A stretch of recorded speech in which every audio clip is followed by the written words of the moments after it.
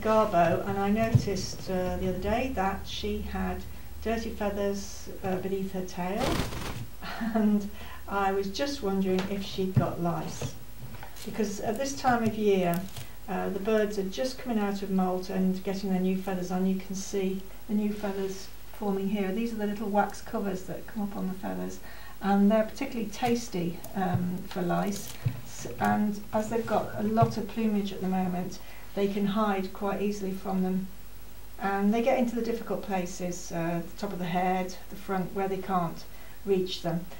My hens actually groom each other, which is really useful, but now and again one or two escape.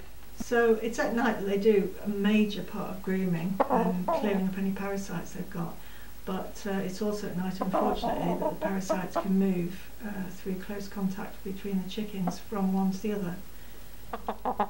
The major thing with all parasites is, one, to be able to identify them, and secondly, to be able to know how to treat them once you have identified them. And it's always good to know the life cycle, because then you won't waste time.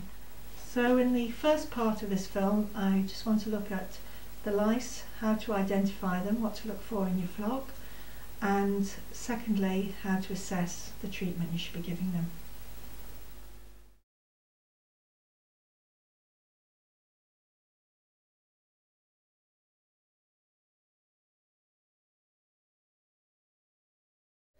This is Rufus.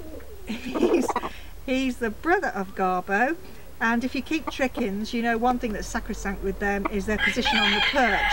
So now, knowing that Garbo has little visitors in the case of lice, I'm now going to check the cockerel, her brother, who is next to her on the perch at night, just to see if he's got any.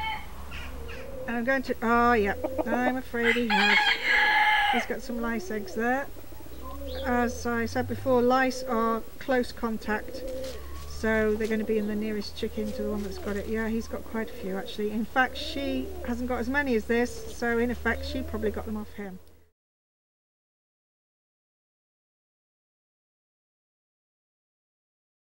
And this is Stanislas, Garbo's other brother, and I shall check him too. And I've got 9 birds altogether in this hen house, and I shall check systematically through them all now.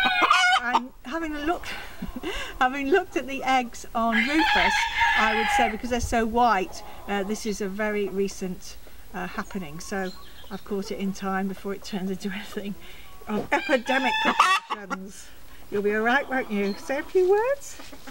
No, you've gone shy, haven't you? He's got just a few. So my guess is at the moment that everything started with Rufus. Here's Rufus. He's a chamois white-laced, crested and bearded Polish cockerel. Lice are ectoparasites. They live all their life on their host. They're host specific, so they stay on one specific breed of animal. So in this case, this is a poultry louse that's on Rufus. Oh dear. They can't survive for a very long time, only really a matter of hours off the host. So they move between birds that are very close to each other, and they move when they're on the perch.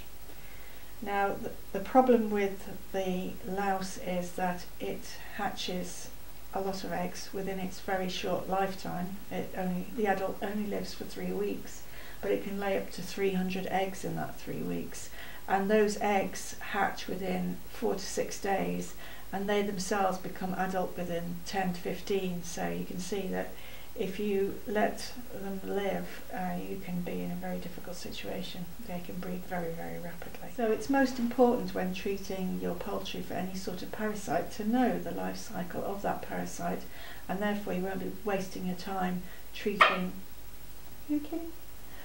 for example, a hen house when the parasite is always on the bird. So we know what to look for now. Now, although these lice are host specific, they don't know that at the moment, and one thing that will happen to you when you do treat your animals is that the lice will actually get onto you. They can't survive for very long, and you can actually feel them where they are, so you can get them. I know for a fact straight off that Rufus hasn't got a bad infestation, because he's been sitting on my knee for a bit and I can't feel anything, so he's okay.